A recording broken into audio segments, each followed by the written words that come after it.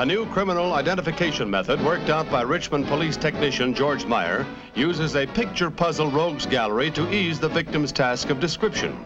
Instead of groping for words, just pick out recognizable features from Meyer's collection. Piece them together, and it's relatively easy to fill in any missing pieces. Instead of the eyewitness word picture that commonly adds up to a tall, short man, the new technique yields good likenesses. In this demonstration, California's most wanted criminal is the man. Inventor Meyer's portrait parlay system is so successful, other police departments are eyeing it with interest. Picture puzzles to put mugs in the jug.